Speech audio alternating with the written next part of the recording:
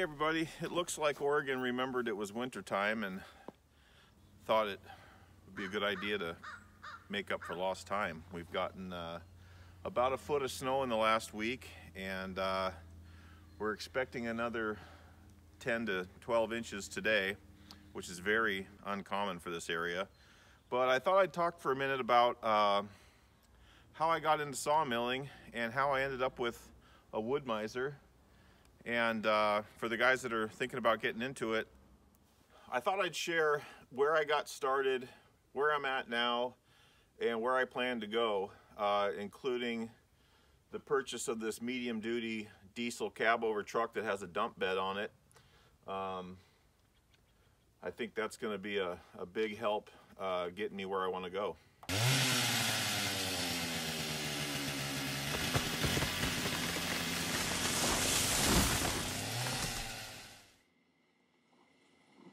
I bought my first sawmill because my family and I moved out to 13 acres in the woods, and I thought it would be fun to use some of the logs that I was ending up with after winter storms to make lumber out of instead of just cut up for firewood. Now, this HM126 from Woodland Mills out of Canada was a great starter mill. It had a 9 horsepower Kohler engine. It had a blade lube bottle. It could handle a 28-inch diameter, I think, log, 10 feet long, stationary, obviously. But for what I was looking for, this thing, I mean, I had absolutely no problems with it. It was a lot of sawmill for the money. I think I paid just over $3,000 after having it shipped, and with a 10-pack of blades.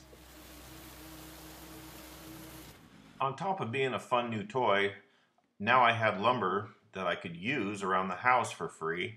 So I built the kids a sandbox and then a playhouse.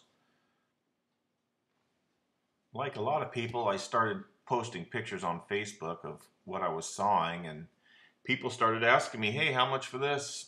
How much for that? And it was something that I hadn't really thought about. And then the next thing I know, I'm making a pair of live edge shelves for $1,200, and that really got me thinking.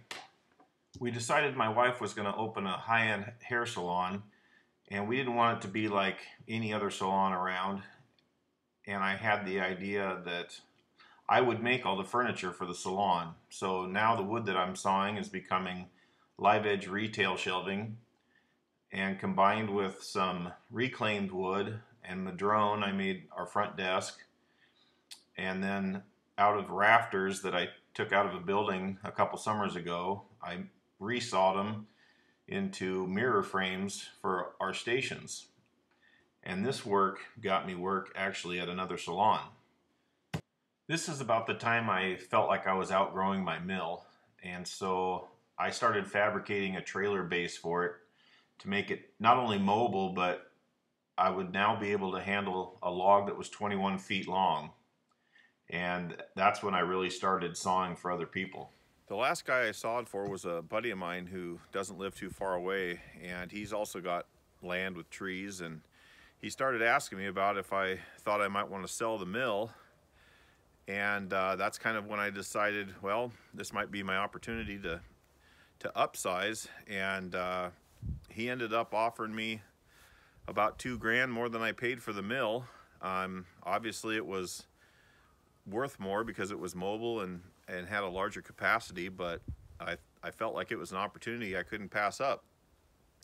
So the question then became, how am I going to pay for the rest of the mill? I had about 1/3 of what I needed, and you can finance them, that's not a problem, but I wasn't sure I was going to be able to make enough money to cover the payment.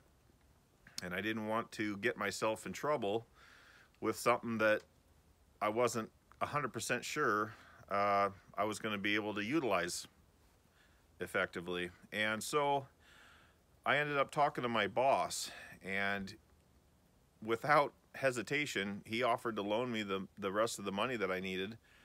And actually, after I bought that mill in August of 2017, I was able to make enough money on weekends still without any advertising, to give him $500 a month, every month since I bought it. And it's really paying for itself. If you can find your market, it's very easy to make money with a sawmill. After almost 2 months of waiting, it was time to pick up my sawmill and receive my training, which Wood-Mizer will spend an entire day with you to train and make sure that you know what you're doing when you leave there.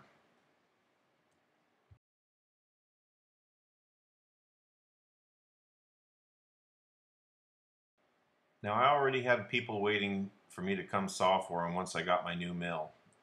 This guy I met through Facebook and sawed some oak and sequoia. This next guy I have sawn for 3 times now, and he's already scheduling a 4th time. My plan for later this spring is to take these 2 big fir trees down and build a 40 by 60 shop right here. And I'd like to have a kiln and probably use my old shop, which is in pretty bad shape, for air drying. Like I mentioned at the beginning of this video, I picked up this Isuzu last week. It's a 1990 and it's only got 54,000 miles on it. It has a PTO dump bed, which is cool. It's got this storage compartment behind the cab. Good tires, everything seems to work. It's not super powerful, but I think this will make it a lot easier for me to get logs home and lumber and firewood, whatever. The only thing I've had time to do so far is I took off the spindle hitch it had and I welded a receiver hitch in. I need to swap out the plug to work with my sawmill. But all in all, I'm pretty happy. It's got another toolbox under the bed there. I think it's going to work good. If you figure out what you want to do, figuring out how to do it can fall into place, maybe easier than you think. I've been in excavation for 25 years and I'm working towards making this my last season. I'm hoping to do the sawmill and the woodwork full time so that I can spend time near my house and my young kids and just do more of what I want to do. This is just the story of how I did it. Your story will likely be different. The point, I guess, is you got to try. And with that, it's starting to snow lightly. I'm going to go inside and edit some video. Thank you for watching. I appreciate it.